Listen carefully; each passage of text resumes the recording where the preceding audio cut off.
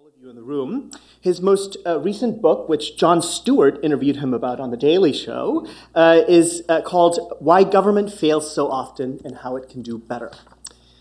Kate Andrias is, sitting to my left, is assistant professor of law at the University of Michigan Law School.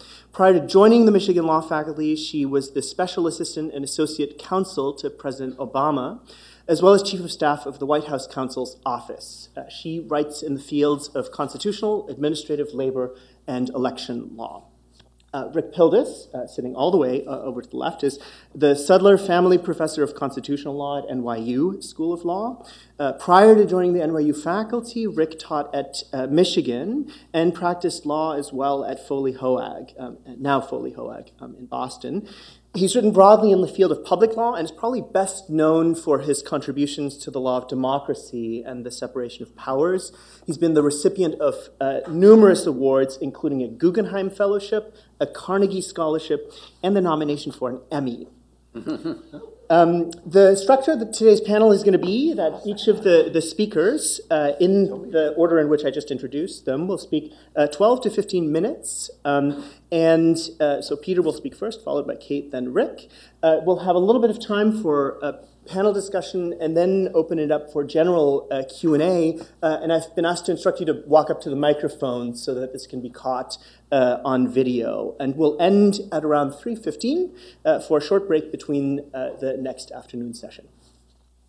So, Peter. Thank you very much, Dan, and to Mike and to Stanford for convening this very promising, we'll see how it goes, but very promising conference.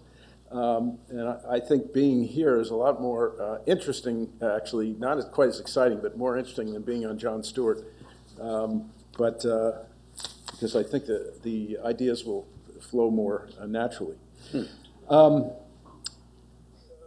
I have very little time, as we all do, so I'm going to make 5 main points. The first point is that gridlock and partisanship are design features of our system, not design flaws.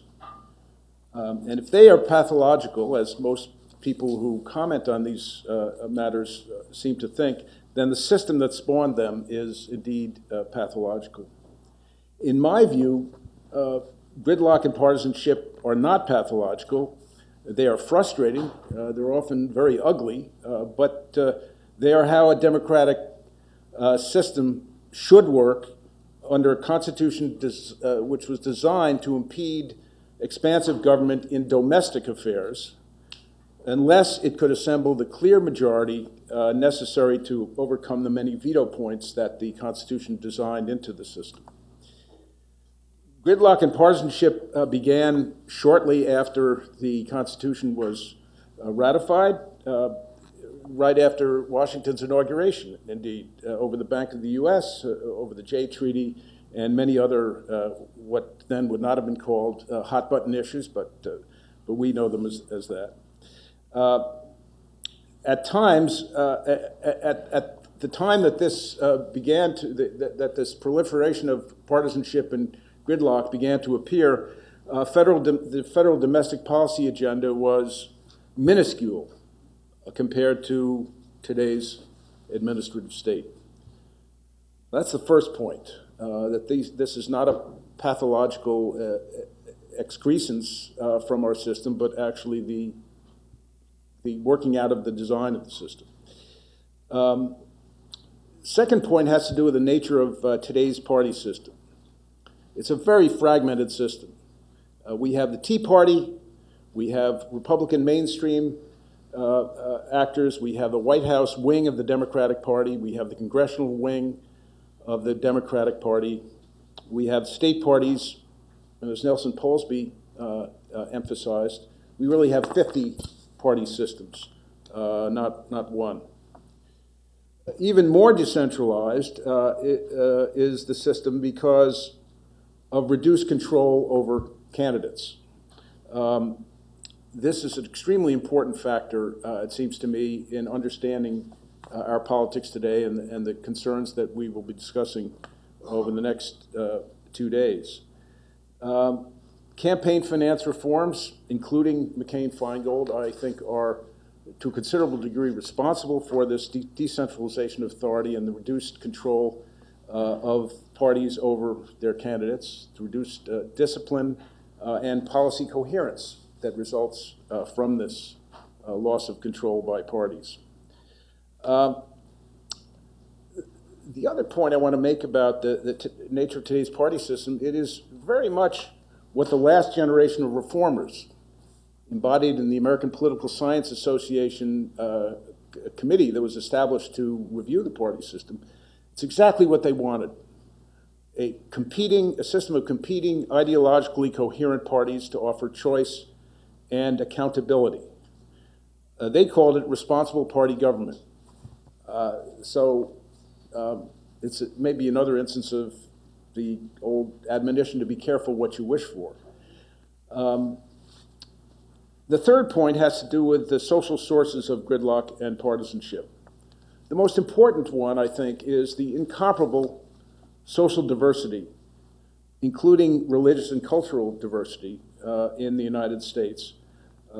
In a book on diversity that I wrote about 10 years ago, I started off by saying that the United States is by far the most diverse society on earth, with the possible exception of India. But it's certainly the most diverse one in the industrialized world. And I think often we academics don't sufficiently appreciate the extent of this diversity, particularly in the religious realm, and its effect on political divisions and divisions over social policy issues. This has been coupled in recent years, this diversity has been coupled in recent years with more residential homogeneity, so that we probably, if that's the case, speak less to people who disagree with us than we did in the old days when we lived cheek by jowl with people who were from very diverse backgrounds and religions and orientations. There are a second source of gridlock and partisanship are deep divisions within the public over the role of government. And the parties do reflect this, and they should reflect this. There are also deep divisions within the public over specific policy issues. That naturally flows from division about the role of government, but even with respect to those who can agree upon whether government is legitimately embedded in a particular area of regulation or other policy, there are very striking differences over the appropriate policy responses. About 45% of voters call themselves independents, but that's very, very misleading. The vast majority of so-called independent voters are closet partisans who lean strongly toward one party or the other. True independents are only about 10% of the population. The divisions between us along party lines is even greater than the tripartite division between Republicans, Democrats, and Independents would suggest. My fourth point is to raise a question. Are partisanship and gridlock problems, and if so, why? With regard to partisanship, it's true that the Constitution wasn't designed for such a party system. But it was recognized, the party system was recognized as such in the 12th Amendment in 1804, and it seems clear, in retrospect at least, that the party system was necessary it was a necessary expedient to overcome the fragmentation that was ordained by the Constitution. It's hard to imagine any other kind of response that would have rendered government workable at all. Again, with regard to partisanship, another truth is that the public is disgusted with the parties. But here I want to make two observations. First is that at the same time the public complains about partisanship, it has become more partisan, strikingly more partisan. And secondly, that public disgust with partisan wrangling could be wrong. The public's wrong about a lot of things. We all know that. We take the public to task for disagreeing with us on many things. But more fundamentally, the public has not carefully considered the trade-offs and the alternatives to our system, which people like us traffic in. Those trade-offs are pretty daunting, and the alternatives are not very attractive. One alternative is for weaker parties with more independent candidates. That's, by independent, I mean candidates who are independent of their parties, even to a greater extent than today. What that is almost certainly going to lead to, and we're certainly moving in that direction, is less discipline by parties over their candidates, less policy coherence, and less accountability to the public, because responsibility for policy outcomes is more diffuse and difficult to identify. Another alternative is the Westminster system with stronger parties. There are many advantages to a Westminster system, certainly less gridlock, clearer accountability, but there are some serious disadvantages. In any event, to move toward a Westminster system, we would need a new constitution. That's not in the cards, and again, I would urge us to be careful what we wish for. And as to gridlock, I have much the same analysis as I did with regard to partisanship. It's grounded in the party system, which in turn is grounded in social divisions. What is gridlock to one side is, to the other side, skepticism about the role of government and its performance. When a clear majority demands action, then politicians will respond with compromise. We've seen two examples of that in the last week, which are very striking because, well, for several reasons. One example is the nuclear agreement with Iran. The second is, just announced yesterday, the compromise on fast-track authority for the president to negotiate a trans-Pacific trade treaty. I think we can expect more of this in Congress as the Republicans recognize that they have to show some solid legal achievements before the 2016 election. One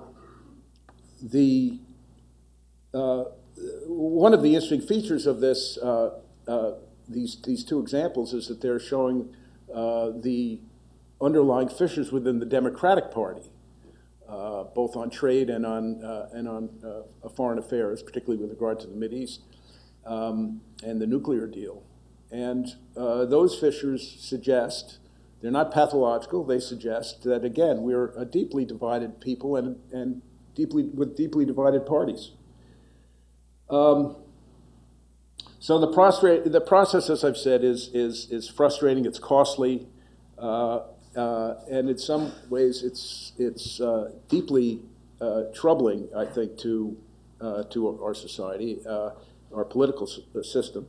And that one example of that is the confirmation process. And Ann O'Connell, my colleague for this semester at Berkeley, has just written a very interesting paper in which she mobilized a lot of data on trends in confirmation, the amount of time it takes to confirm officials and judges, and also the outcomes of partisan wrangling over those. My final point has to do with gridlock. The standard explanations are either refuted or called into serious question, I believe, by empirical data. The political scientists tell us that well-organized economic interests almost always get their way. They tell us that that's not true.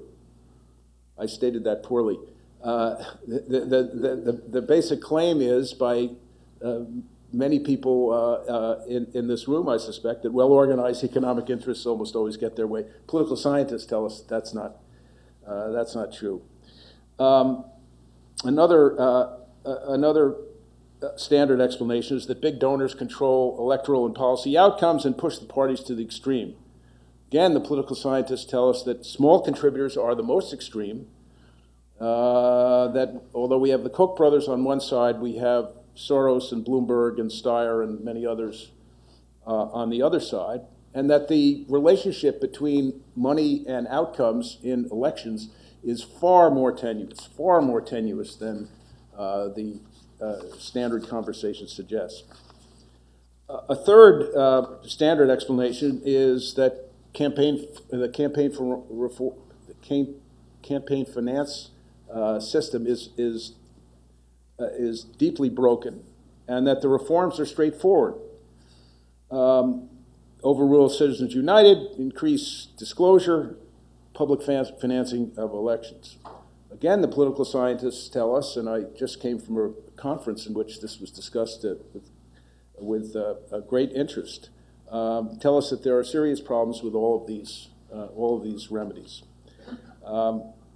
And my last point, relative to this question of campaign finance, which I think many people think is at the heart of whatever pathologies we observe, is to beware of incumbents designing campaign finance and electoral rules. The First Amendment, I believe, is only one of the likely victims of incumbent architecture with respect to campaigns. So I suspect we'll discuss all these issues in the panels ahead. Let me now yield to Kate. Great. Well, first, I just wanted to thank Michael McConnell and Judd Campbell for having me. I'm delighted to be here, and thank you for putting on such a great event. Peter talked about how partisanship and gridlock are not as significant problems as the conventional wisdom holds. I also want to push back against the conventional account, but in a different way. First, I wanted to just start by saying a word about the conventional account and the extent to which I agree with it. So I don't think anyone can contest the deep polarization and partisanship that characterizes American government today. This hyperpolarization causes legislative gridlock, which in turn creates incentives for the executive to innovate through the administrative state. Executive branch innovation in the face of partisan gridlock can be viewed as either a positive or a negative force.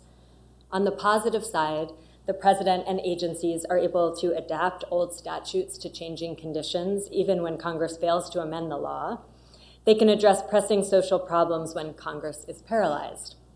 They do this through traditional notice and comment regulation, through producing policy guidance, through exercising discretion in enforcement, through issuing waivers, through creating new interagency arrangements, and so on.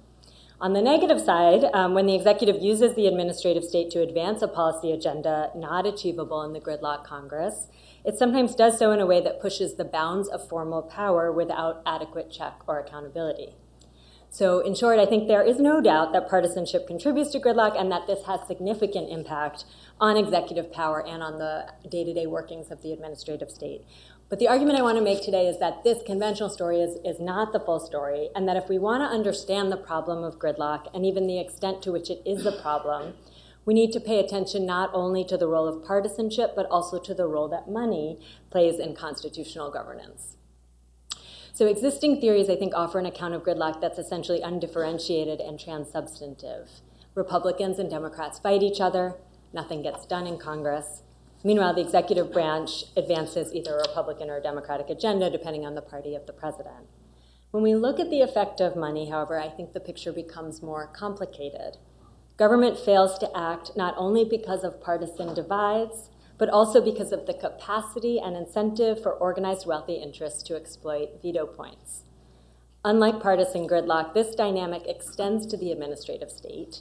Indeed, it's particularly prevalent in low-salient, low-visibility areas. So, for example, the shaping of a committee agenda or a regulatory agenda as opposed to the content of a presidential executive order.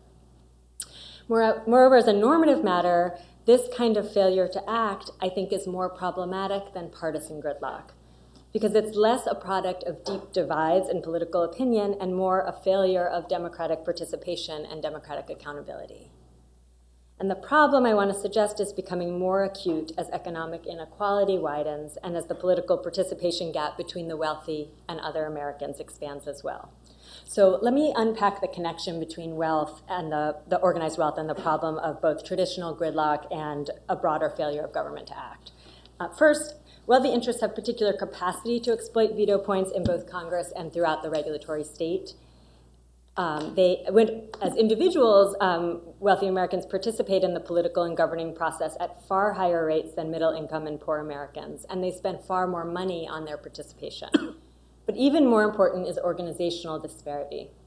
Organizations representing wealthy interests and businesses are far more numerous and far better funded than organizations representing middle-income Americans, consumers, workers, students, and so on.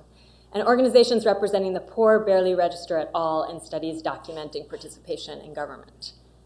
Wealthy organizations use their resources wisely. They donate strategically to members of Congress who serve on key congressional committees. They lobby members of Congress and administration officials.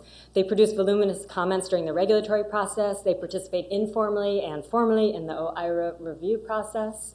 They provide information and expertise to rulemakers and lawmakers along the way, and they threaten legal challenge to potential policy actions. These are all techniques that are not dispositive, but they can be effective at shaping the legislative and regulatory agenda and slowing or stymieing both legislative and regulatory change. Recent experience with the implementation of financial regulatory reform illustrates the extent to which wealthy organizations dominate without countervailing inputs. To give just one example of many, during the year following the passage of the Dodd-Frank Act, regulators at the 3 major banking agencies reported meeting with the 20 big banks about 1,300 times, while groups favoring tighter regulations of the financial markets appear only about 200 times in the logs. So second, not only do wealthy interests have the capacity to exploit veto points at disproportionate rates, they also have particular incentive to do so. They are generally doing pretty well under the status quo. Research suggests that the most common goal of paid lobbyists is to protect the status quo from potential change. The research also demonstrates that this is what expensive lobbyists are particularly good at doing, not so much enacting statutes, but blocking change. So gridlock, or the problem of why so little gets done in Washington from this perspective, is not an inability of both sides to reach a solution to a problem, but rather the dominance of those who favor the status quo over those who would support change. Third, at least sometimes, wealthy interests also benefit uniquely from gridlock and other forms of policy stasis because they can affect change through market conditions. That is, because industry frequently has control over the market conditions against which regulation operates, legal stasis does not mean actual stasis, but rather it means that the locus of change is shifted to private ordering. So consider, for example, the track record on labor and employment regulation. The statutory and regulatory regimes have not been updated substantially in many years, but it's not the case that the law on the ground has remained the same. The law is of declining relevance as employers have reorganized supply chains, have limited their liability under existing regulations through offshoring, subcontracting, and classifying workers as independent contractors, among other strategies. So whether you think the kind of gridlock or policy stasis I'm talking about is a problem depends on your perspective. Under traditional understandings of our Constitution's functional goals, you could argue it both ways. For example, you could argue that the dynamic I described supports the constitutional goal of protecting liberty. Effective organization by wealthy interest functions to moderate and limit government action, even in times of unified government, and even by agencies operating without traditional check. My view, however, is that our constitutional structure and our administrative laws aim not only at stopping or slowing government action, but also at avoiding the concentration of power in too few hands and in producing democratically accountable government. And our current system fails on that score. So contrary to what Peter said, I think there's actually mounting data demonstrating that government is far more responsive to the preferences and interests of well-organized groups, and particularly economic elites and organized business groups. One recent study indicates that federal legislators consistently appear to pay no attention to the views of millions of their constituents in the bottom third of the income distribution. Undermining traditional assumptions about partisanship, these trends hold under both Republican and Democratic administrations, albeit to different extents. So in short, our system assumes a pluralism that doesn't exist.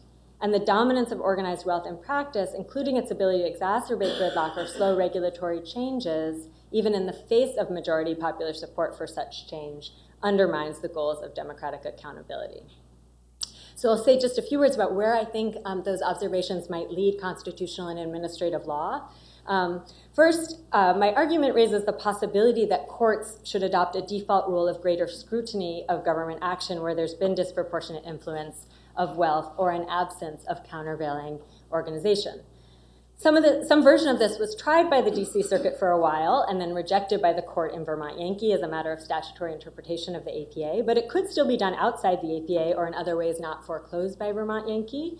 And indeed, you see that district courts continue to express worries about regulatory capture and to adjust their review accordingly.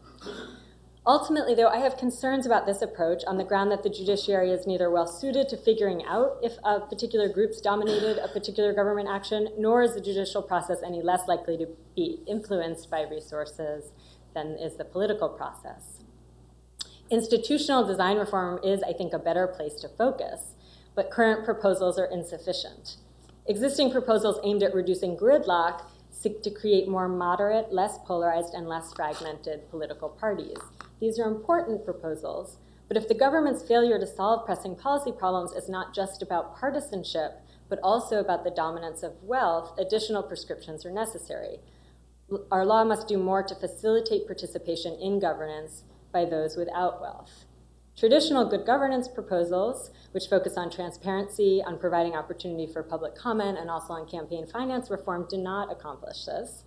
Current participation gaps demonstrate that it's not sufficient just to lower the barriers to participation, nor is it effective, even if it were constitutional, to try to cap participation by the wealthy. Law reform proposals should also focus on facilitating countervailing organization. So just a couple of ideas of how we might do so. First, administrative law and process could do more to provide a formal role in governance for membership organizations. That is, organizations that derive high proportions of funding from membership contributions from natural persons and who enjoy rights to participate in associational decision-making. This could be done through any number of routes, such as soliciting or even requiring participation in congressional hearings, in federal advisory committees, and meetings with OIRA, with the Domestic Policy Council, and with other administrative offices. But second, to make such governance reforms work, membership organizations representing low and middle-income Americans have to be more prevalent. To that end, labor law could be reformed to encourage worker organization, though perhaps in different forms than currently exist. Law could facilitate membership organizations among low and middle-income Americans in contexts other than the workplace. Political parties could be redesigned to strengthen the role of rank-and-file members. And we could consider unfettering the political activity of existing membership associations by reforming tax law to incentivize rather than penalize political activity. What such reforms would look like and their relative merits is obviously far beyond the scope of this conference, and in fact, there are a number of interesting models one can look at from new governance proposals and from states and localities. But my point for these purposes is just that we need to think about the distribution of political and economic power when we talk about gridlock, partisanship, and the administrative state. Thank you. Rick? Thanks, Dan, and to Kate and Peter. I have to say it does seem a bit surreal to talk about polarization and conflict in the midst of Palo Alto's always, gorgeous, perfect climate. The idea of conflict and polarization seems very kind of remote from the moment. But anyway, I do want to pick up on what Kate mentioned, which is what I call our hyper-polarized democracy in America that we have experienced through our era of democratic governance. And I thought I would show you just 2 slides to try to convey some historical perspective on this phenomenon of our era of democratic politics. Don't be too intimidated by this. It's actually easier to make sense of than you might seem. This is the most famous chart in the study of political polarization in Congress historically in the United States. So the chart begins here in the 1870s, and this is up to the present. The red and blue lines just chart the House and Senate, and the only point of that is to show you that polarization today in the House and the Senate are actually fairly similar, a little bit less in the Senate, but the same in the House. So one thing I want you to see here, and this is partly responsive to Peter's comments, is that there are sort of 3 general eras of the way the political party system has worked in the United States and the way our democracy has worked, at least in the halls of Congress. The first is the post-Civil War era, in which we had substantial levels of partisan conflict up until the 1930s or so, the early 1930s. and the solidification over time of the FDR administration. Then for most of the 20th century, up until the mid-1970s, we had historically very low levels of political polarization in the government, in Congress. And then starting in the mid-1970s and moving up kind of inexorably and relentlessly and steadily since the mid-1970s, we've had increasing partisan polarization to a level which now exceeds any level in past American history since the Civil War. Okay. Now there are, I think, a number of things you can understand about polarization immediately off of this chart if you sort of focus on certain aspects of it. One, when we compare American government and its performance in the past, it's much too abstract, in my view, to talk about the constitutional architecture as having been designed to make it difficult for majorities to legislate. That's certainly true as a general matter, but the way that system has actually functioned has varied enormously over time as a result of something the framers of the Constitution didn't anticipate and actually tried to design the Constitution to prevent, which is the emergence of political parties, which indeed are essential and necessary aspects and elements in organizations in making democracy work in any large-scale society. So once you see, one thing you can see from this chart is, given how steadily the increase in political polarization has been ever since the late 1970s, it's very difficult to attribute it to particular political personalities at various moments. During the Bush administration, the second Bush administration, liberals thought George W. Bush was the most polarizing president in history. Republicans now feel that way about President Obama, whether it's Nancy Pelosi or Newt Gingrich. Something much deeper is going on here than anything having to do with individual personalities. Second, to the extent people think there are institutional fixes for polarization, such as changing the design of election districts, reducing gerrymandering, other sorts of institutional fixes that are proposed, I think you have to appreciate that we're seeing something that is a deep, fundamental kind of transformation in the nature of American politics. And another point you can see from this is that we're not talking about something that's just a function of our moment in a narrow sense. We're talking about our era of democratic politics understood fairly broadly. And for that reason, I also think it's unlikely to expect that this dynamic is going to change in any dramatic way, absent some major exogenous shock to the political system, war, or comparable kinds of events. So let me say a word about the causes of this polarization, and then a word about its implications and consequences. In my view, in the view of a number of political scientists, the deep underlying cause of the polarization of our era is the, I would say, maturation of American democracy that began to occur in 1965 with the passage of the Voting Rights Act and the Civil Rights era, which brought into democratic politics in the South the previously disenfranchised and excluded African-American population of the South, as well as many poor white voters, who were also excluded by the various disenfranchising techniques of literacy tests, poll taxes, understanding clauses, moral character requirements, and the like. Throughout most of the 20th century, through all of the 20th century, the American South was a very strangely organized political party system. It was a one-party political monopoly completely controlled by the Democratic Party, with no competition from a significant or even existent Republican Party. It's only when black and poor white voters were brought into the party system, into political participation, beginning in the mid-60s, that you start seeing more liberal forces pushing on that one-party Democratic monopoly in the South. Eventually, over several decades, you begin to get the movement of conservative whites into a new Republican Party in the South. The Democratic Party moves to the left and becomes much more liberal. And the national political parties reflect these transformations. And what you get is the ideological purification of the political parties and the sorting of voters by ideology into the political parties. Throughout this previous long era in the 20th century, we didn't really have a two-party system. We had what political scientists call the four-party system.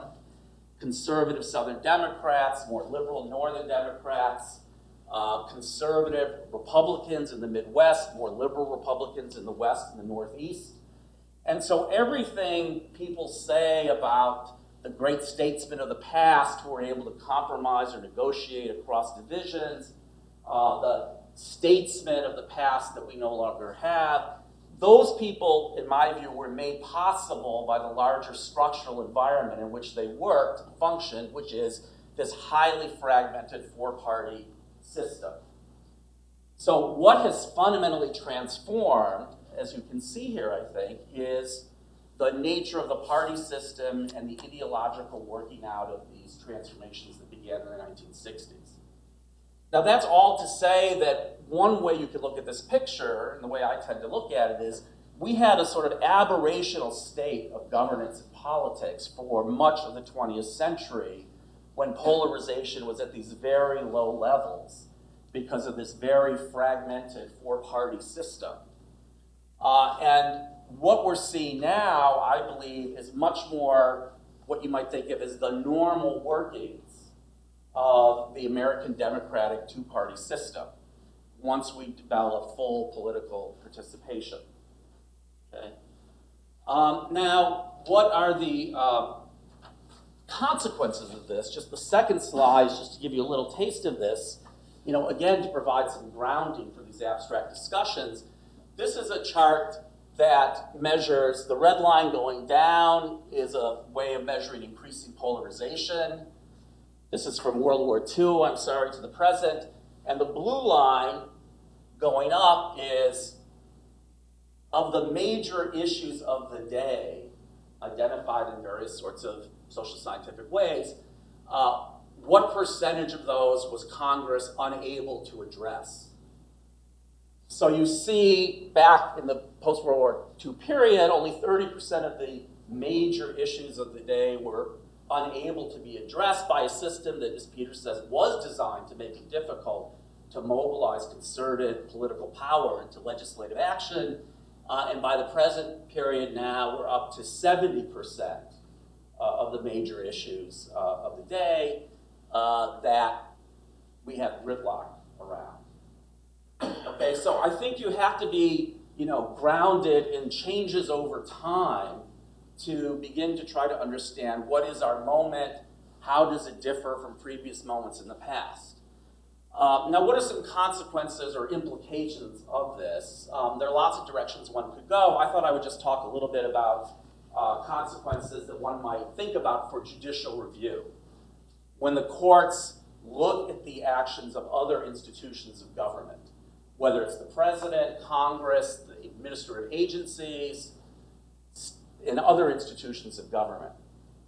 And the way I like to frame this is that courts can take one of two views towards other institutions. They can take what I call a more institutionally formalist view, or they can take a more institutionally realist view. And the emergence of hyperpolarization of our system is going to push this question in a more and more acute form onto the courts. How much of this institutional reality should courts take into account? Or how much should they blind themselves to that and act in a more institutionally formalist vein? What I mean by institutional formalism is a view that these institutions are essentially black box kinds of entities. The Constitution created them with certain powers and certain limits. We shouldn't open up the box in any particular way. The institution should be sort of imagined as the same institution over time. And I think there's a very powerful pull for many of us, but certainly for courts, to think of institutions in that way. I think it's the sort of default position that courts would tend to say, at least, is the position they ought to take. So it doesn't matter if Congress is a different institution today than in this period, or the presidency in the age of the television, let's say, is a radically different institution than in earlier moments in American history. Of course, the institutionally realist view suggests courts ought to take changes in the way these institutions function over time into account. Now, I actually think that American courts have been always deeply divided and torn about how formalist or realist to be about the institutions of government that they're assessing. And I think it's for very powerful reasons the courts are torn in this way. And I think there's no clear solution to this question of how formalist or realist courts ought to be about other institutions. But let me give you a few examples, and then think about the polarization contribution to this discussion. I never know why I write these notes. I can't get myself to look at them once I write them. The most famous separation of powers opinion in American history is the steel seizure case about President Truman's seizure of the steel mills during the Korean War. And in one of the most celebrated separation of powers opinions in the canon, Justice Jackson, who was a great realist, said something about why he was deciding against President Truman in that case that I think has been mostly ignored in the way we teach constitutional law. Jackson says, we have to understand the president today is the head of a political party system. And his party members will show loyalty to him in Congress. The president isn't the kind of president he was before the party system. And so, to the extent, this is my words now, to the extent the old Madisonian original view was institutions will check institutions, Jackson is saying that's no longer as realistic an account of how these institutions operate. Democrats in Congress will support Democratic presidents. And what follows from that? Jackson thought that was a reason he ought to read the statutes that had been enacted that were relevant to the steel seizure narrowly, so as not to see those statutes as giving Truman the power to do this. In other words, go back to Congress, Mr. President, if you're actually going to have the constitutional authority to engage in this action. Now, as I say, in my view, throughout all of constitutional law and administrative law, behind the surface of cases, this question is lurking about how formalist or realist courts should be and how they interpret the actions or how they assess the actions of other institutions. It's true for those of you, I don't know how many students are here, who are in the midst of federal courts. And this has always been the central issue in the field of federal courts. Is a state court a court just like any other court? Are all courts the same? Should we essentialize the institution? That's the view of the Hart and Wexler casebook. The answer is yes. The realist view is state courts work very differently than federal courts, partly because judges are elected, but also for other kinds of reasons. Therefore, federal courts should be more aggressive in second-guessing, if you will, the actions of state courts in areas like habeas corpus on the criminal side. So with respect to the issues of hyperpolarization today, the question is, given the lack of legislative capacity to address many of the major issues that the public at least says are the major issues of the day, first, it's inevitable, as Kate said, that other institutions, whether it's the president or administrative agencies, are going to fill that vacuum But then secondly, how much should courts take this reality about the institutions of governance today into account? That could mean, for example, that because statutes in all sorts of important fields cannot be updated in the face of what are truly changing scientific, economic, other sorts of conditions, should courts allow agencies to read statutes somewhat more expansively than the courts might have in an era in which there was much greater confidence that Congress could step back into the picture? I believe that's already happened.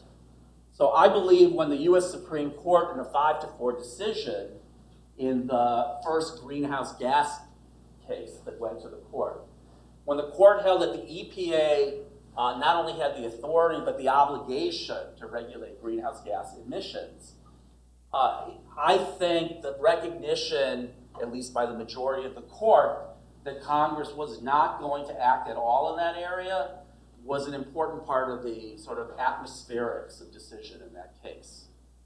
Now, no justice would ever say that. And in fact, Justice Kennedy testified recently to Congress and said, well, of course, we should assume Congress will do what Congress does, which is legislate. But that's what, of course, judges under this rule of law understanding have to say. And I would be surprised if he would say anything differently about that. So I think we already see some signs of that happening. Similarly with respect to the presidency, should courts be more flexible in how they read the statutes that govern presidential powers, given the recognition of lack of legislative capacity in the conventional legislative process? This question will be in the background of ordinary issues of statutory interpretation. The healthcare case right now is a version of this.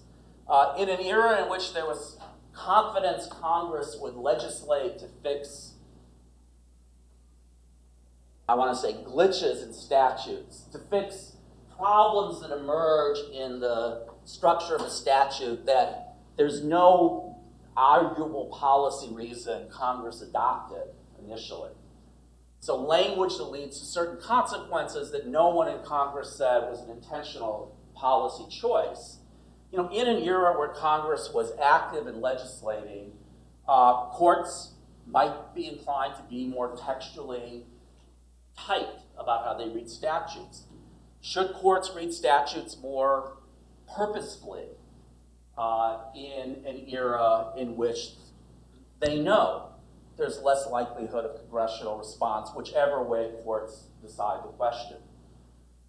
Should courts change doctrines like what's called statutory stare decisis, meaning that courts will not revisit their interpretation of a statute once at least the Supreme Court has spoken, because Congress can always revisit the statute and change the interpretation?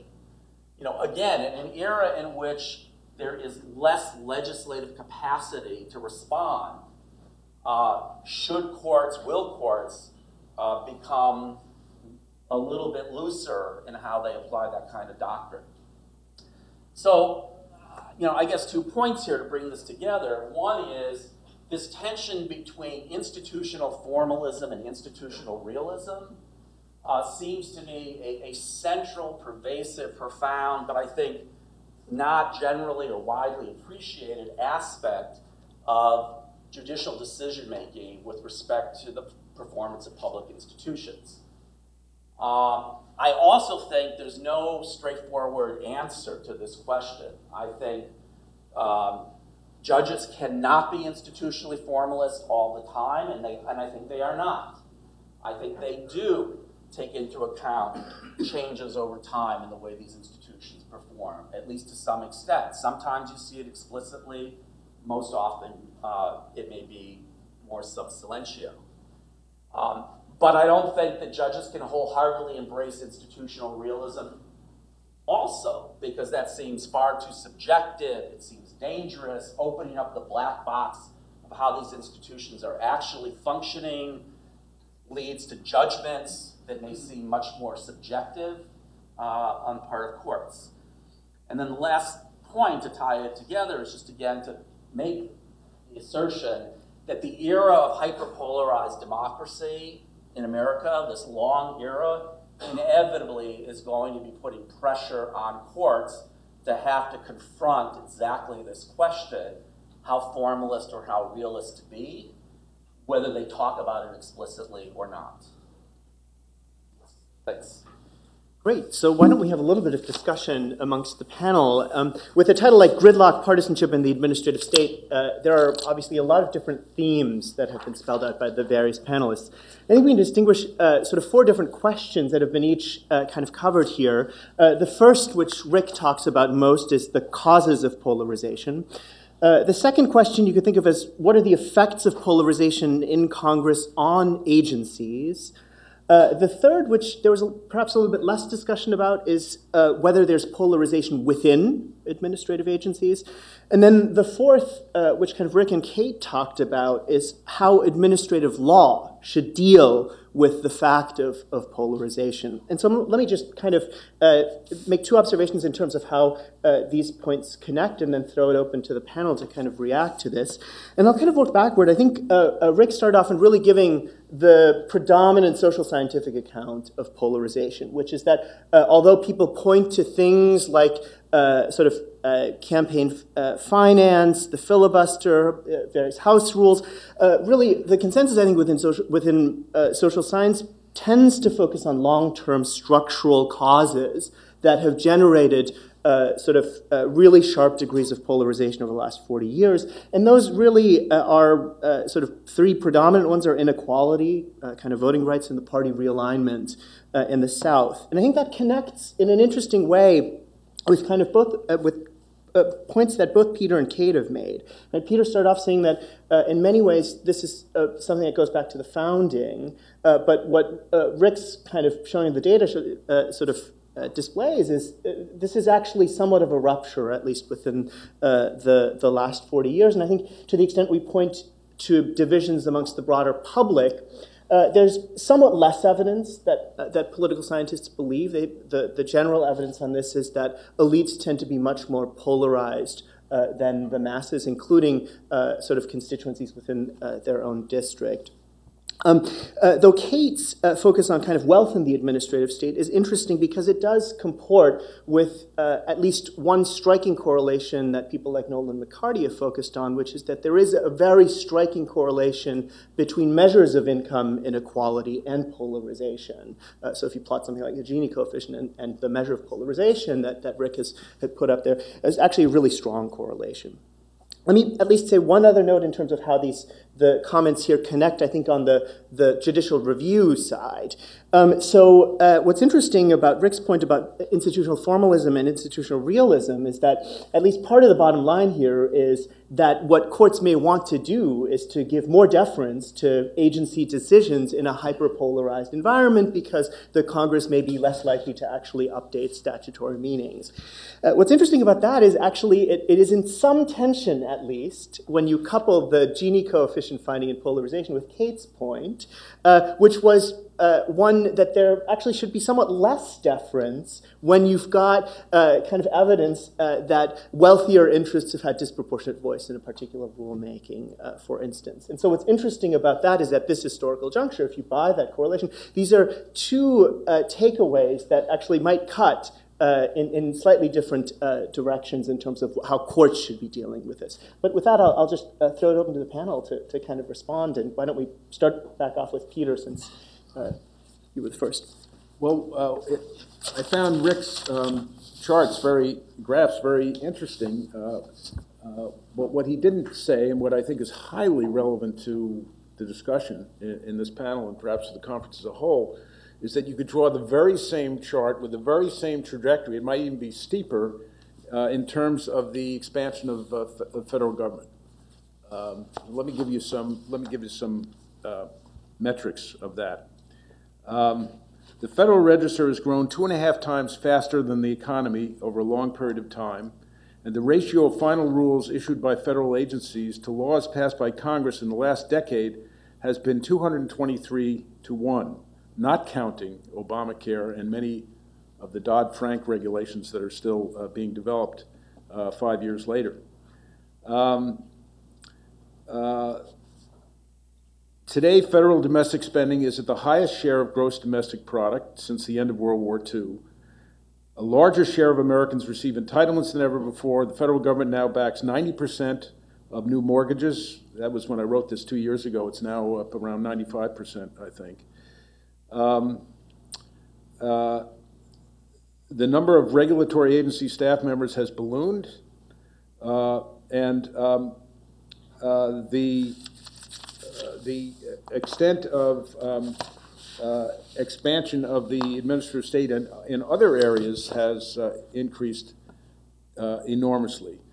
So I think it's imperative that we consider what the relationship between those two developments is. The number of lobbyists and the amount of money that's been poured into lobbying in Washington is directly correlated, I believe, with the expansion of the stakes in policymaking in Washington. As the stakes have risen, as the areas of intervention have widened, and as the depth of penetration of the state in decision-making has increased, the proliferation of lobbyists is followed as night follows day. And I think we all agree that this proliferation of lobbyists has a lot to do with the polarization that's been observed and the gridlock as well. So I think that we've got to put that on the agenda as well if we're going to discuss what causes partisanship and gridlock today.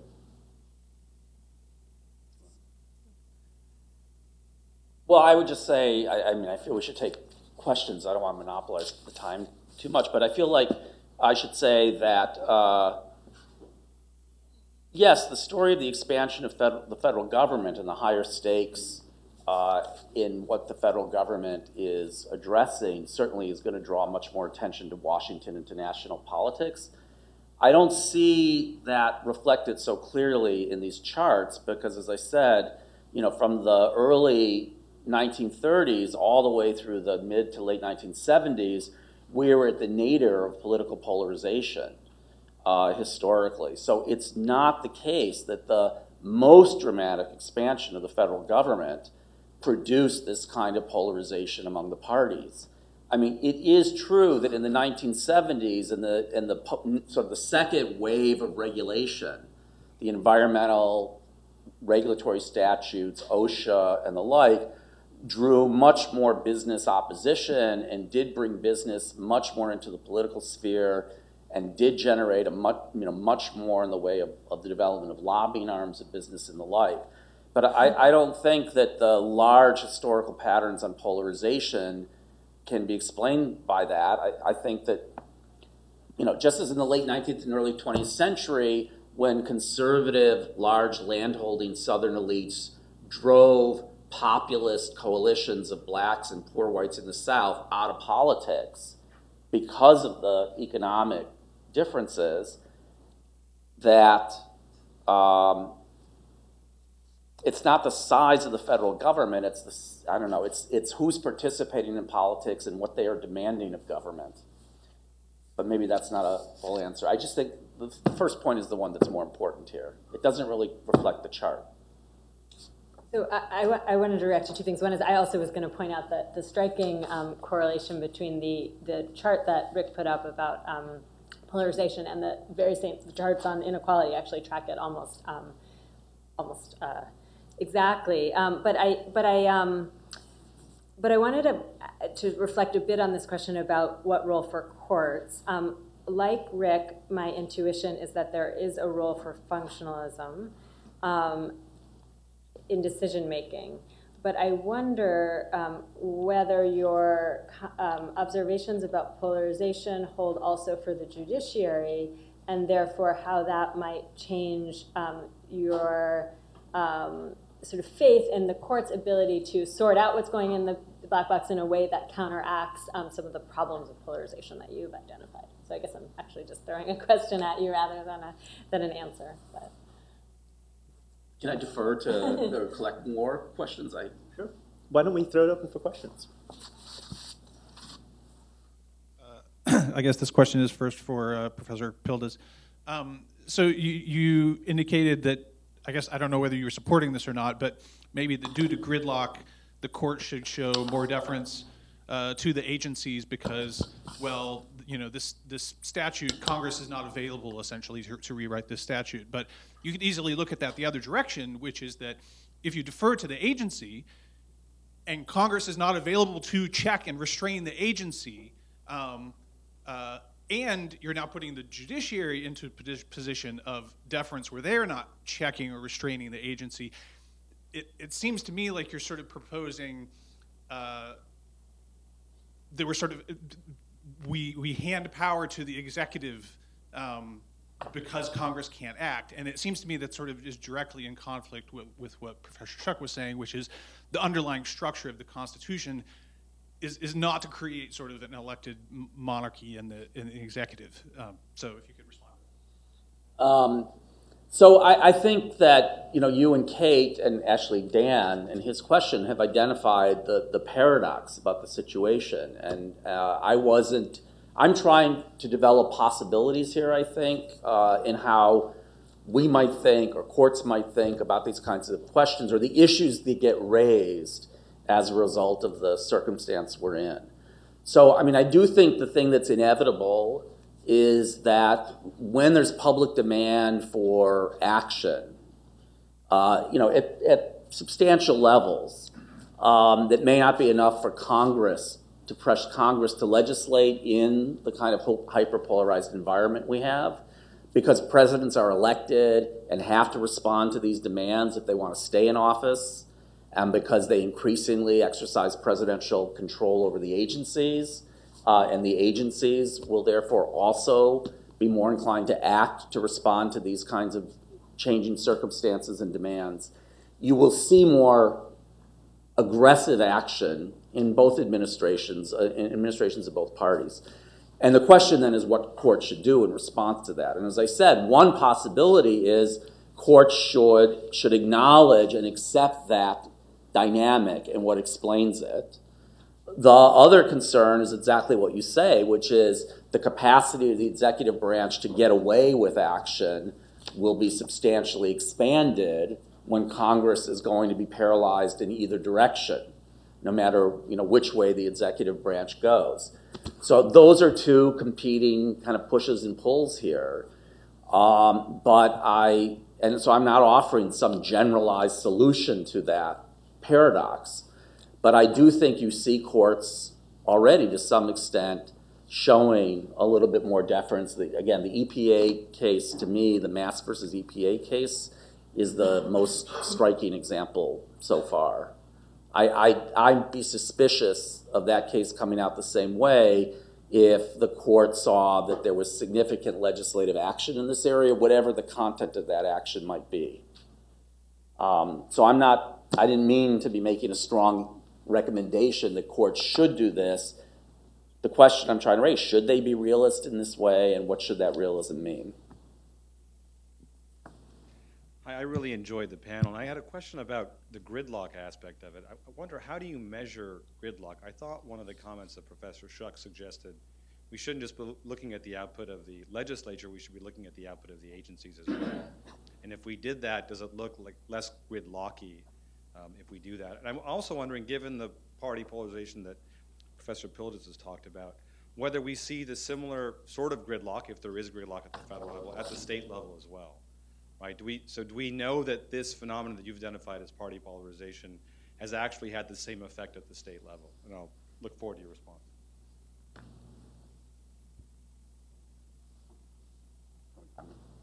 I'll answer if you want. So on the state level point first, your second point, you know, it's always been the case that state level politics has tended to be a little less ideological and more pragmatic. People are looking for various sorts of services to be delivered and the like. You know, at the same time, it is true that we are seeing increasing polarization of the political parties at the state level and in state legislatures. So the phenomenon that chart demonstrated is going on in the states as well, not quite as dramatic. But the issues in state politics may not always lend themselves to quite as sharp a partisan filter when the issues are a little bit more pragmatically oriented in various sorts of ways. How do we know if there's gridlock or not? Obviously a very tough question. That's why I tried to show you a chart that was looking for relatively objective measures based on public demand or public ranking of the major issues of the day to see how much action is taking place on them. But I think you can also look in areas where it's obvious government must act, and the failures of government to be able to act that are strikingly clear in this era compared to other moments. The shutting down of the federal government twice in this era of hyperpolarized political parties. The dancing on the knife's edge of a U.S. governmental default on its credit obligations. The inability of the congressional process to generate budgets in normal order.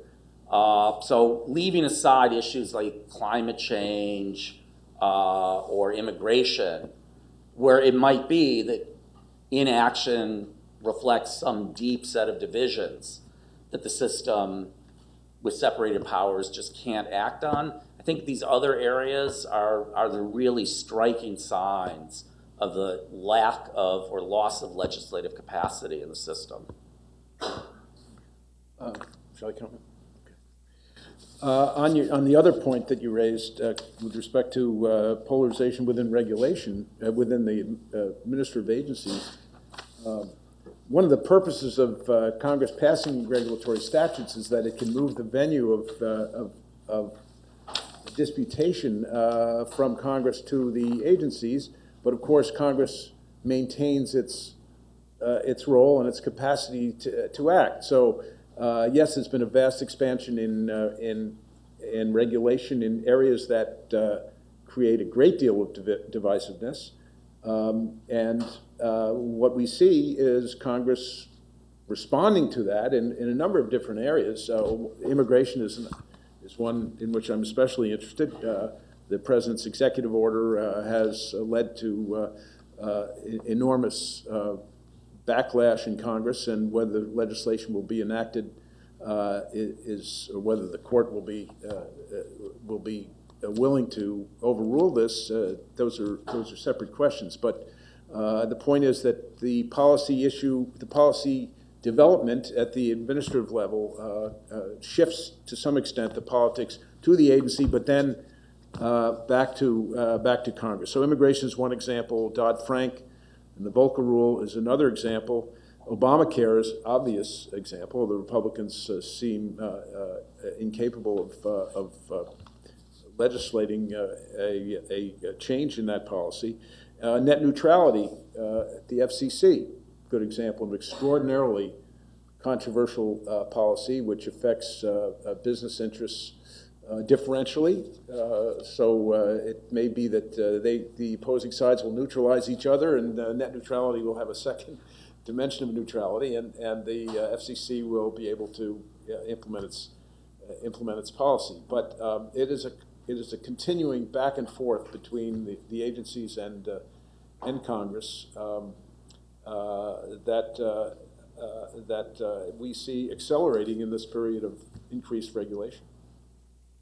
I mean, just two other points. I think in periods of unified government, we've seen greater delegations to Congress, right? So, to agencies. So that then that expansion that you're pointing out in terms of additional rulemaking comes about because of new statutes that delegate greater authority to the administrative state. And the Congress is less likely to delegate in periods of divided government because of polarization, or that's what the political science suggests at least. And then the other point is that in terms of polarizations within states, in addition to the point Rick made, we also see sort of an interstate polarization, so that you have a number of states that are looking quite blue, right, with unified government, for example, California, right, and other states that are quite red, like take Kansas. So you see polarization, but occurring less within the state and more as between states. I'll add one, other example really on Peter's sort of FCC example. There are some studies that basically look at votes by these independent regulatory commissions, and the patterns actually do track some of the stuff that we see on the congressional side, which is that since the 1980s, there's been much more of a split along the kind of Republican and Democratic appointees on the commission, and that there are far more extremists that have been appointed, people who really kind of dissent quite frequently since then. That evidence also kind of shed some insight into the kind of policy solutions people have proposed, like transparency, right? When you read this literature, there's some people who say there should be more transparency. Some people say there should be less. At least in the FCC context, what you'll see is that basically because of these Sunshine Act type requirements, it's much harder for sort of individual commissioners to talk to one another about particular items. And so a lot of that gets channeled through staff. And because through some of the redesigns of these agencies, the chair has an extraordinary amount of power in actually appointing staff, that has increased the kind of power of the chair, who's of course sort of removable at will by the president, right? And so those are the kind of interesting dynamics that you can get. On the state side, there's also, that's in some sense, I think, where some of the most interesting social science is being done. So we get some of the best evidence as to the causes of polarization when people compare states with different institutional rules. So Ray LaRaja has a piece that shows that states with more party-centered campaign finance laws tend to have slightly less polarized legislatures, since you're able to kind of figure out and nail down what some of the institutional solutions might be. First of all, I've enjoyed the panel very much. I too wanted to ask about the issue of gridlock, but from a slightly different standpoint, which is there seems to be a shared assumption or a wide assumption that gridlock is a bad thing. From where I sit, it may well be that when you have what Professor Andrias referred to as unified government, that people see what comes out of that unified government and they react to it in the next election. They say, we don't like that. And they view partisanship or having party control being a different party than the executive as a check and balance rather than as a bad thing. So there seems to be a shared assumption that gridlock is bad. I'm not sure it necessarily is. It may be a political reaction to overreach when one party has sole control. And the other part of that is I also see this frustration with gridlock as leading to an expansion of executive power. Immigration was mentioned. There are other areas as well. And I'd like to ask about the role of congressional standing, because as I read the government's briefs, both in the immigration context and in the litigation pending in DC that Professor Turley is involved in regarding a challenge to Obamacare for executive overreach, the government's position seems to be that no federal court has jurisdiction, Congress doesn't have standing, nobody has standing, and therefore the only reactions to that can be to vote the guy out, which of course now you can't do because we're in a second term, or impeach, which the votes aren't there. So the government's position seems to now be you can't do anything about the executive overreach. And I'm wondering what the doctrine of congressional standing tells us about the ability of the courts to deal with all of that.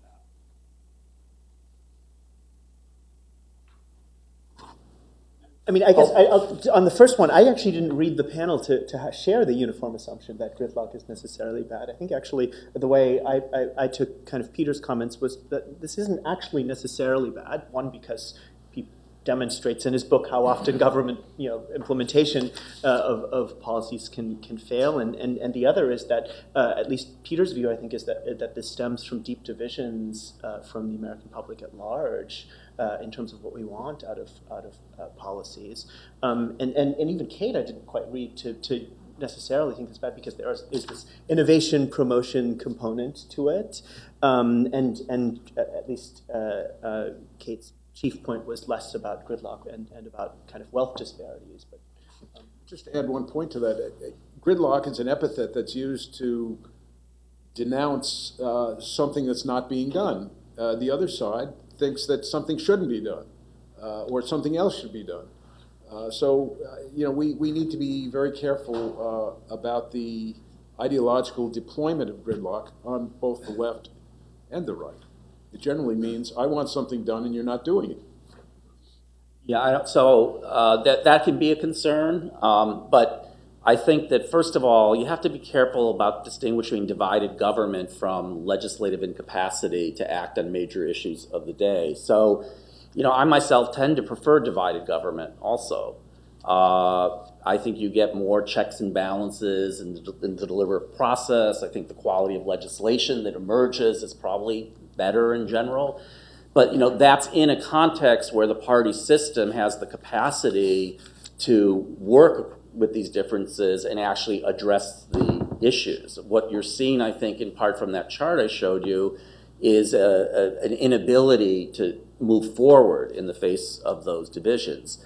I mean, keep in mind, by the way, also that because control of each of the three institutions of government is regularly up for grabs now, or perceived to be in every election, the presidency, the Senate, and the House, and we are in the longest period of time where that's been true consecutively over as many elections as it has been since, again, the late 19th century, that's going to accentuate this polarization dynamic all the more, because each party is going to feel in the next election it can capture one of the institutions it doesn't currently hold. So that also fuels this dynamic. Where I disagree with Peter is that, I suppose one way you could put this is, what percent of public support does it take to overcome the very fragmented system that we originally had designed into the constitutional architecture? And I suppose one way of putting the point is that from the data and other things I could point you to, it takes a lot more of that at much higher levels than it did in various moments in the past. So to just lump everything, all forms of inaction, into gridlock and then say it's just my policy that I prefer isn't being enacted, I think that misdescribes the nature of this era. Two reactions. So on your first point, I do think it's important to distinguish between different kinds of gridlock or policy stasis. I mean, gridlock might not always be the right term. So when the reflects deep divides in political opinion, that doesn't, and the inability of Congress to enact legislation embracing one opinion or the other does not seem like a failure, in the same way that overwhelming majority support for a particular policy goal that Congress then fails to enact, it seems like a bigger problem from a perspective of democratic accountability. On your second point, I don't want to speak about the administration's litigating position or congressional standing, but I would just say that I don't think it's anyone's position that there is nothing Congress can do. Congress can pass legislation to respond to the administration's actions. Congress has a great deal of oversight authority. Congress has a great deal of power through the power of the purse, and it has on occasion exercise that quite effectively in order to rein in administrative or executive branch action. Well, I just wanted to expand on Rick's last point. What percentage of support how much support does a measure need? Well, Obamacare passed with one vote in the Senate. And it's no surprise then that there has been a tremendous blowback against it. I think the answer is that you need more than 50 plus 1 in order to enact and implement successfully and effectively, without too much blowback, a major, probably the most important social measure in the last 50 years. So great panel. And pointing us, obviously, to one of the great dilemmas of our time. So I'm, for one, deplore the loss of the moderate wings of both parties, as you talked about, Rick, thus driving them further apart and making it almost impossible to compromise. So my question is, your chart, it's just about up to 1.0, meaning that we can't agree on anything. Is it going to stay that way for the next 100 years? I mean, is it there and leveling off close to 1, unless some big exogenous shock comes along? If so, I mean, I fear for the future of our republic. And so I wonder if, what you think about this. I was surprised, Peter, when you said that only 10% are true independents, because I think it's more than that. People who don't identify with parties and will swing quite sharply between the two, often based on personalities. But one of the important deciding factors in elections over the years has been a sense of moderation and immoderation. And when candidates are perceived by a lot of people as being too extreme, they tend to be defeated. I'm thinking McGovern on one side or Goldwater on the other, who are perceived as being too extreme and lost in landslides. And if these highly polarized parties are perceived as being more and more extreme, won't there be a movement back towards moderation? I think that the answer is yes. There will be. A lot of the people who identify as Democrats are moderate Democrats, and similarly on the Republican side. Although the Republican side has become more, I think, more extreme than the Democratic side in terms of ideological identification. But yes, there will be a swing back. I have no doubt of that. Well, I think that, I wrote this article about hyperpolarized parties in America. I don't remember, it came out 5 or 6 years ago, and it was a fairly sober, pessimistic projection of the future. And then I've had people say to me, I thought that was really bleak, and actually that turned out to be pretty prescient. And I think that there's still more purification of the parties to be worked out, but it's fairly small at this point. I would never predict 100 years down the road. I mean, I think it's likely to be, for the foreseeable future, absent, as I said, some very large shock to the political system. I think the massive entry of the Hispanic population into actual political participation, if they, when they start voting in very large numbers, it's conceivable that could destabilize the system, as could external events. But I think fundamentally we are going to have political parties that are ideologically more unified and that are more sharply differentiated from each other. And I think that is likely to be the enduring state. And then the question is, how can we make these institutions work, which I think were not designed for that kind of structure, because as I say, they weren't designed for political parties in the first place. Are there ways of making that structure deliver legislative output for public goods and services for which there is, substantial kind of public demand? I have some theories about that, but I won't bore you with them at the moment, although Dan alluded to one of my pet reform proposals, which is to try to reinvigorate party leaders and give them more control over their members in various sorts of ways. Because the party leaders ultimately have the greatest incentives to make the party brand as broadly appealing to a national electorate as possible. And so I think that's where you're, in this kind of system, that's where you're most likely to get the sources of deal-making on big issues. My turn? Yes. Yes. I agree with that point. If we gave the parties more power, more access to money, as opposed to super PACs, the party leaders could have more discipline over their people. I can't remember who said it. Was it Mark Twain or Will Rogers that said we're only safe when the Congress isn't in session? Does anybody remember? Said about the Texas legislature. But the administrative agencies are always in session. They never leave us alone. We had the nuclear depository killed by an administrative agency, and now the government has to give back literally billions and billions of dollars to the electric utilities. And somewhere in Dodd-Frank, or is it the healthcare law, there's an administrative group that is beyond politics. It can't be overturned by an act of Congress. that thing that, I think you're referring to the Consumer Finance Protection Board. that's it. Well, there's that too.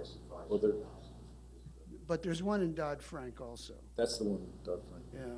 So how can we have that? It doesn't say it can't be repealed. No, but it makes it extremely difficult. You have to stand on one leg on a certain day of the year. So that was my comment. I just want to clarify one thing that I said in response to Rick, in response to the question, which is, it's not that, I agree with Rick's observation that there's a purification ritual that is still ongoing and has some distance to go.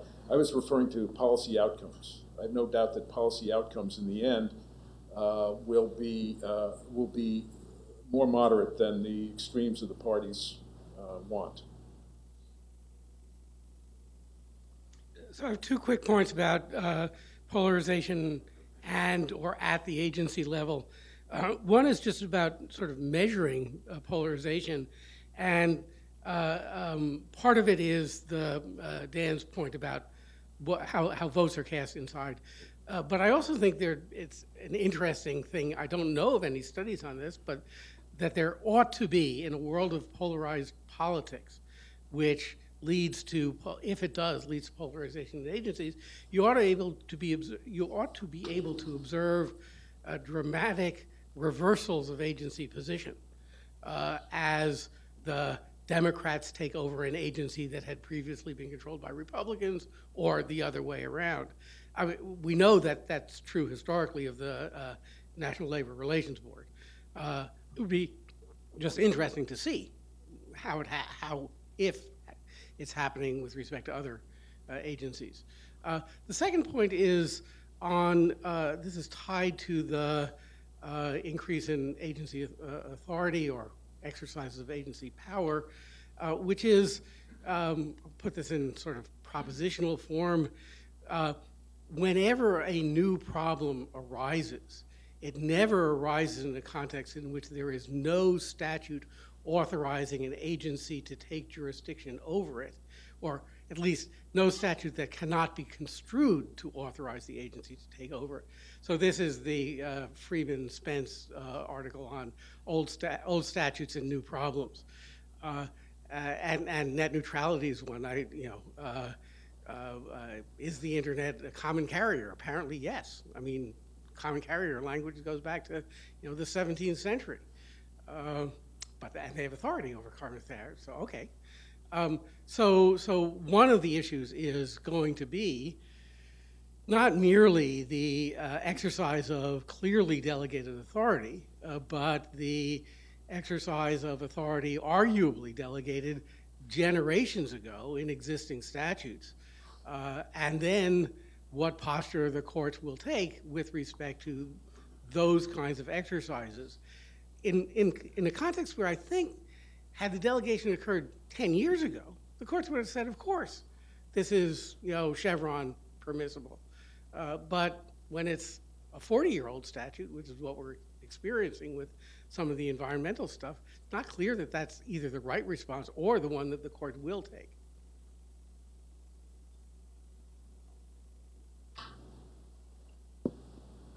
I'll say a quick point on the kind of polarization within agency. I think it's a really nice point in terms of trying to measure more reversals.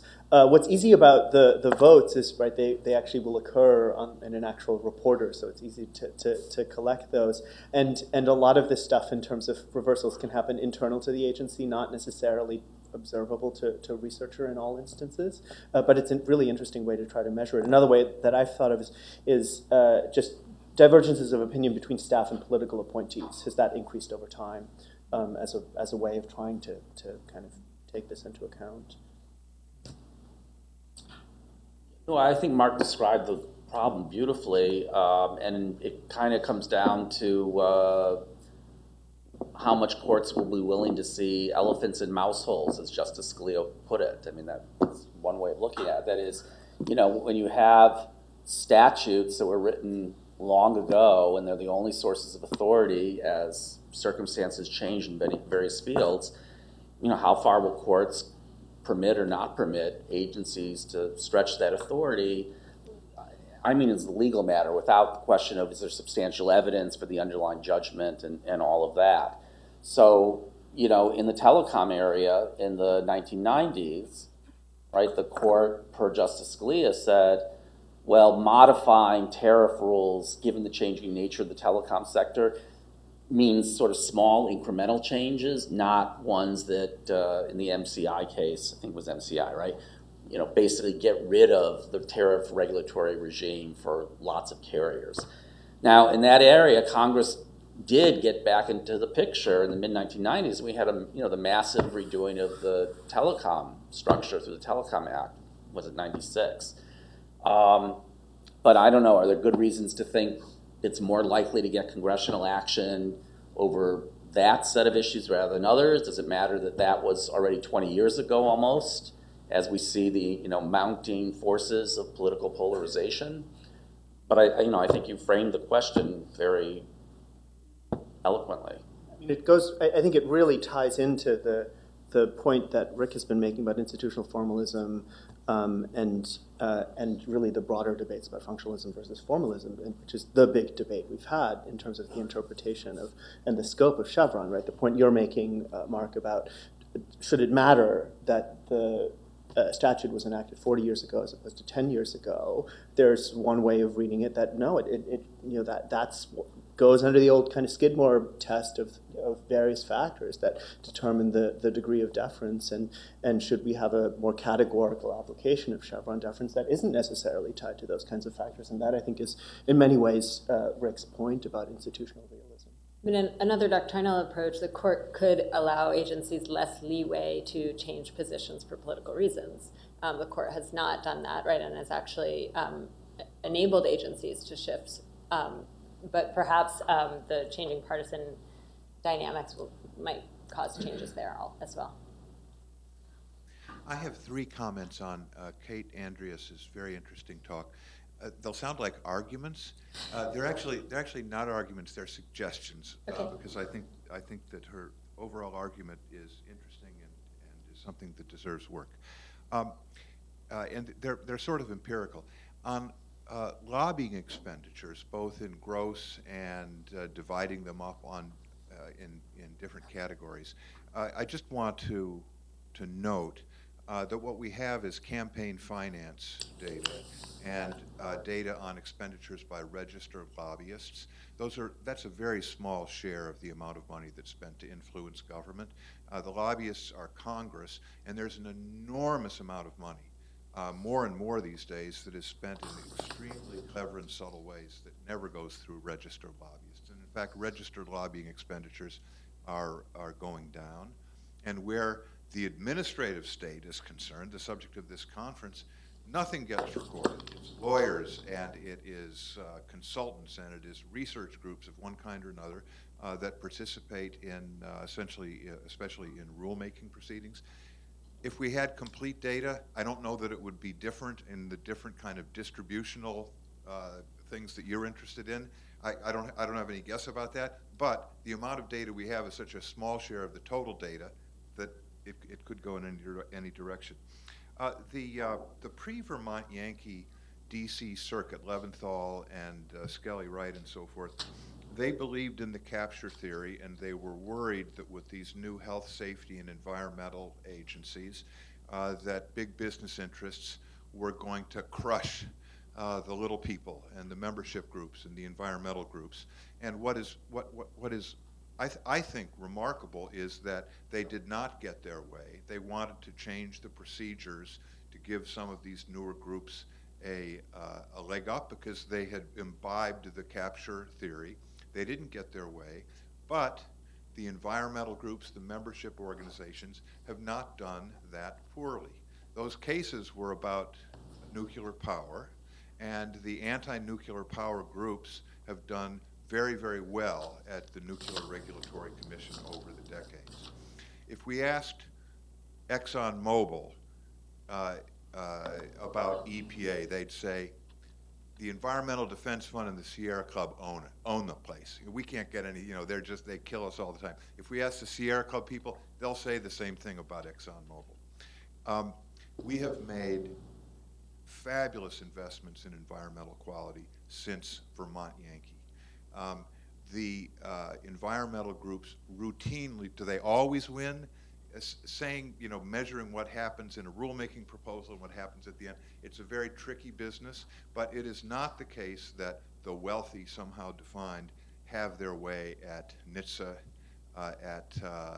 or the big manufacturing corporations, that they win all the, they lose a lot.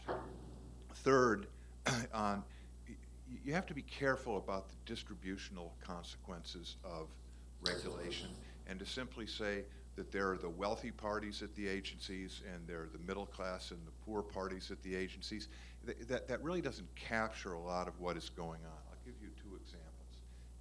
At the time of the Airline Deregulation Act, the airline industry spent a huge amount of money to see that it didn't happen. Everybody knew the CAB was running a cartel. Everybody. Eastern Airlines, Senator Kennedy, Fred Kahn, everybody assumed that the rents were going to the owners, okay? Everybody was wrong, everybody. The rents were going to organized labor. They were going to pilots, mechanics, and flight attendants. This is all clear. Nobody really expected that to be the case. If you go to any safety regulation, but it's particularly strong in environmental regulation, environmental regulations are sales taxes. Sales taxes are passed on to consumers. They are purchasing environmental values, and it would be easy to tell a story that a strong pro-environmental regulatory decision is redistributing downward from down to up. I'm not asserting that that's the case, but you can tell the story. The immediate participants, ExxonMobil actually, because the regulations cover across the industries, across the board, they're not being paid by the industries. If you looked at, say, today, coal versus other producers of fuel, I have no doubt that the owners of, the capital investors in coal are losing out differentially. But in most cases, it is consumers that are paying, and it's not just the wealthy, even if these are big corporations that are paying. I've gone on too long, but those are three things. There are subtleties in this argument that I think you need to get a little bit further into. Do you want to respond just briefly before we? I appreciate the points. I mean, I certainly agree that it's not the case that the wealthy always win at agencies or in Congress, and I don't mean to be suggesting otherwise. There's a lot of, as you point out, There's a great deal of empirical research documenting many of the things I talked about. There's also lots of complications in the empirical data and a lot of ways in which it's limited, and I take the points. Just a very, very quick addition. It's not simply consumers that pay a tax. It's if you look at any environmental dispute carefully, you find that it's industry versus industry. And the environmental regulations, including those which are very valuable, socially valuable, and easily pass a cost-benefit analysis, are really struggles between different technologies and providers. So there's a competitive story as well as a cost increasing story. Although I would just say on that point, I mean, in some sense that underlines the point I was making, which is that it often will have multiple industries weighing in on one issue. There is still a participation gap in terms of who's sort of at the table and participating in many contexts. Not all, and certainly the union example is a good one, and the picture has changed dramatically since the 1980s in terms of the organizational rates among workers. We're almost out of time, so why don't we give John Elliott the last question until we break. Well, it's just a comment following on this last discussion, and that is that Senator Muskie also believed in the capture theory, and he, in some famous debates between him and Senator Jackson, specifically designed EPA, which then Nixon picked up, to be captured by environmentalists, because he believed that they would be the repeat players. So I think the different structures of agencies, Kate, make a big difference in terms of your story. So I just want to endorse the notion that maybe we have to distinguish, and there are ways to design agencies that either maximize or minimize the extent that the wealthy have influence. That's sort of a comment. I did have a brief question, and that is, I wonder if the panel can give us any more enlightenment about what is good gridlock or blocking and what's bad. I've heard a couple of different theories. The wealthy have too much influence, if there are deep divisions in Congress, if there's public demand. But is there anything else that, standing outside the system and looking at it helps us distinguish when it's appropriate to block initiatives and when we should regard the blocking of initiatives as a pathology? We're out of time, so why don't we take that offline, and we can lots more discussions to be